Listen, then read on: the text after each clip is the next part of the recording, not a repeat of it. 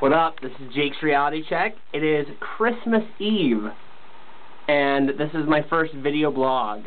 I did this per request of Pocky and David and all my friends so they can see me because I live in the middle of nowhere.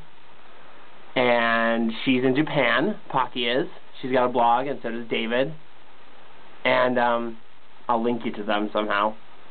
But it is noon, and I figured what a better way to start Reality Check by Jake than to Reality Check in with Jake. I am jobless, possibly going to jail, in my pajamas still, in my little computer room, because it's the only place I get the internet, because I use my sister's. We share, and she lives next door. But this is my computer room, so people can see my pad. I cleaned this room out and made it into a meditation room as well. This is where the Zen stuff is going to come in. Important Zen shit coming your way. And then my room, let's check its food. I need to feed him.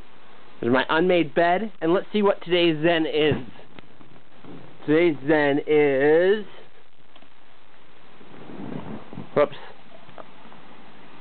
Most of us share a yearning for something more, for a peace that transcends the stuff of ordinary life, and that is the promise of spiritual practice.